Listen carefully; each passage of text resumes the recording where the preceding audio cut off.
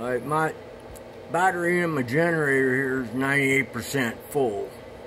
So you can see where I'm still putting 160 watts into the battery.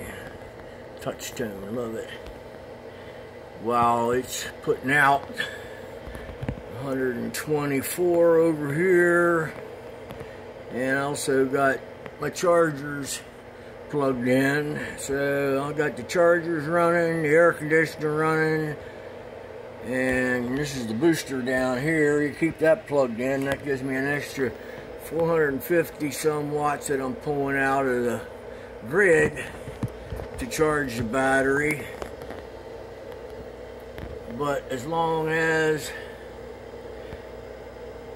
I'm getting 165 now, I haven't seen it over 180 yet, but I just got it hooked up and I'll miss the early hours this morning. So I'm gonna wait till I see what it's gonna get tomorrow afternoon, tomorrow morning when the sun hits it. But that's not bad for like being 5, 6 o'clock in the evening and still pulling almost 200 watts off them panels on a cloudy day. How do I hear it?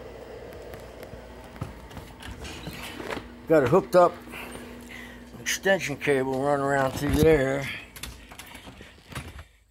And what I did this morning was I went ahead and connected all the wires all the way over, connected them, run them down, run it through conduit under the ground into the house.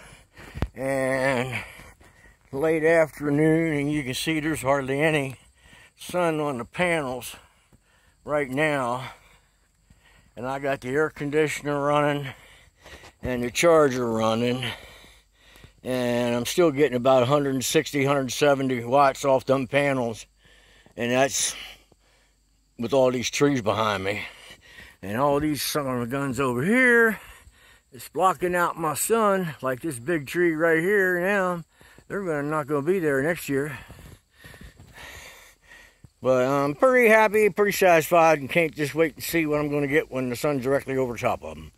But hey, I got her up, got it hooked up, and it's working.